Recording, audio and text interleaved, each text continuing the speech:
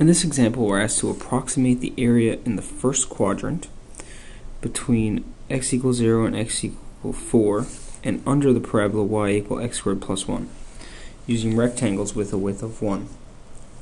So here we're attempting to use the rectangle rule to approximate the area under the curve.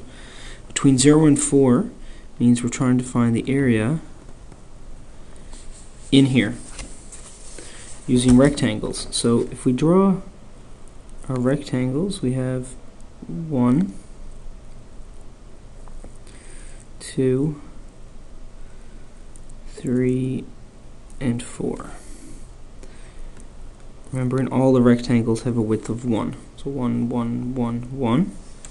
And the height, which we can find by finding the function value on the curve. So the height of the third rectangle, for instance, is whatever the function value here is, times the width of 1 gives us the area of this rectangle. Add all those up, we get the approximation formula.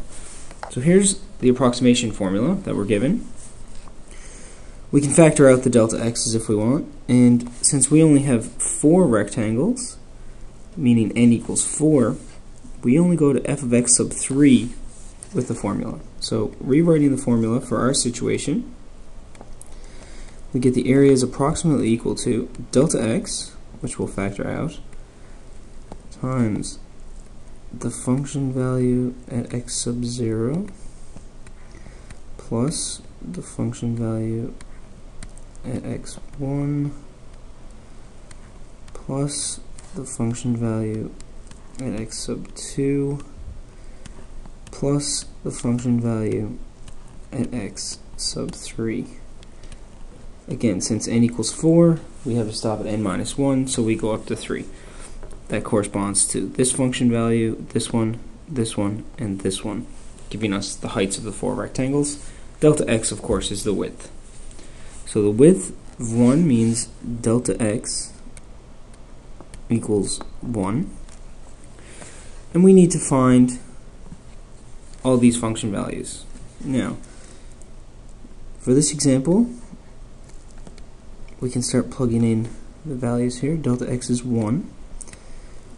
So the first function value is here, which is at 0. It's always at our starting point. So this is f of 0. Our next function value is from here. So we add delta x. We're always going to add delta x to find our next x value, because delta x is the change in x. So it goes from 0 to 1, from 1 to 2, and finally from 2 to 3. The rectangle rule will always stop 1 delta x short of the upper limit, which in this case is 4. So 1 delta x less than that is 3. Now, we need to evaluate the function at each of these points. We can use our calculator to make that a lot faster. If you hit second function window on your calculator, you see the table setup menu. Table start, we want our table to start at 0 because we want to find the area starting at 0. And we want the change in the table values to be 1. We're going to put whatever our delta x value is in here, because that tells us how big the steps are in x.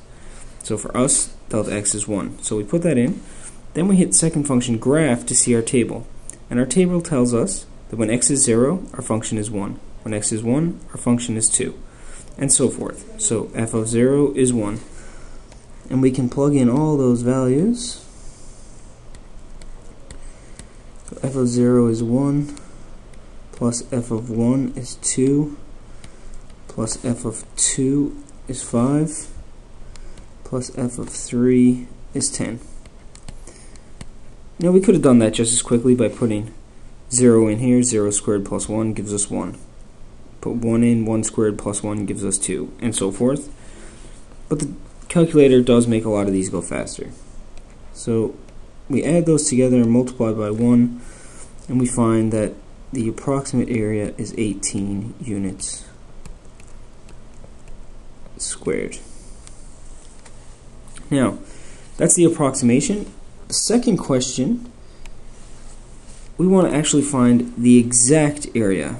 So we're not looking for approximate anymore. Let's find exact area. And this is the next question on the handout.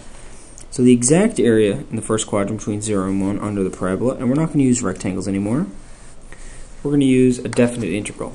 So setting up the integral is going to start at 0 and go to 4 of our function, which is x squared plus 1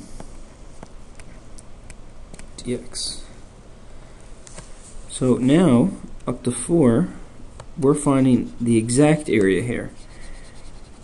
And based on our last diagram,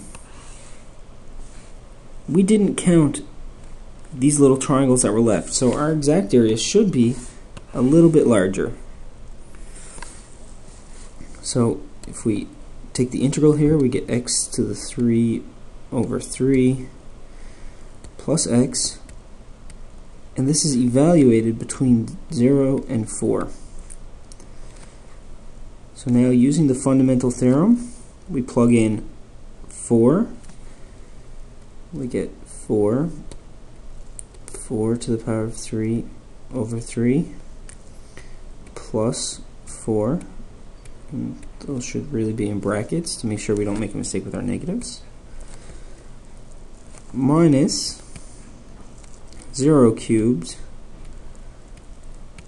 over 3 plus 0. So the fundamental theorem says plug in the upper limit minus plug in the lower limit. So put in 4, put in 0. If we evaluate that, we find the answer is 25 and a third units squared, which is a little bit bigger than we found using the approximation, so that makes sense. We can verify this on the calculator in a couple of steps. We notice if we hit second function trace, we get the calculate menu. The seventh option here is the integral of f of x dx, which is what we're looking for, the area under the curve f of x. When we hit enter here, we're asked to put in the lower limit, so in our example that's 0, so we put 0, enter. Then the upper limit, so in our case that's 4, so 4, enter. And the calculator displays our curve with the area that we're looking for shaded and tells us the answer is 25.333 or 25 1/3 units squared.